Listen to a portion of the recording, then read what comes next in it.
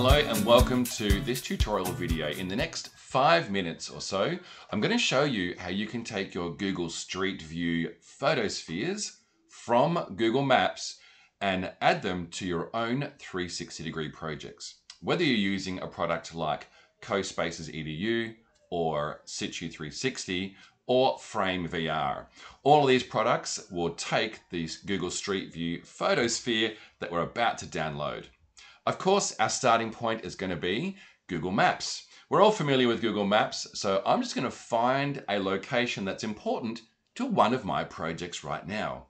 I'm doing a project about animals at Taronga Western Plains Zoo. All right, I've found the entry to Taronga Western Plains Zoo on Google Maps, and my next step is to grab the little orange icon in the bottom right-hand corner that will show me the Street View version of the zoo.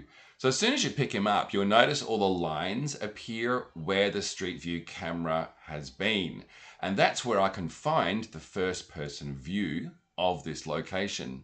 Now think, you could do this with any location around the world. The next time that your students are doing a project about the Great Pyramids of Giza or Antarctica, why not use Google Street View? All right, so I'm going to drop the little man just on top of one of those lines, and I'm straight away taken into Street View. Now remember, we can download this photosphere and add it to our own project. Let's have a look to see if I'm happy with this location, because there are so many locations. I could kind of travel around like normal Street View and find the perfect photosphere. I want to just get a bit closer to the canteen area and maybe even see the sign here. There we go. So I've settled on the photosphere or the location in Google Street View that I want to save. So I'm going to download it now. But to do that, I need to make sure I've got a little app installed on my computer. You need to download this app. Now, I have been told that you do not require admin permission to install this app on your computer. So teachers in the New South Wales Department of Education, you can feel free to head to this website and install this on your laptop first of all to try it out, give it a go.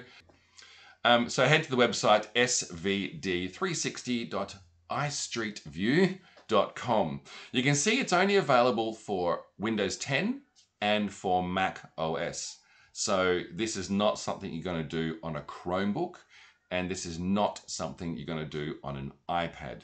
When you launch the app, the first thing you need to do is choose a save location and the name of the first panorama. So click the little folder icon. You can see I've already done a bunch. I created a photo, like a folder.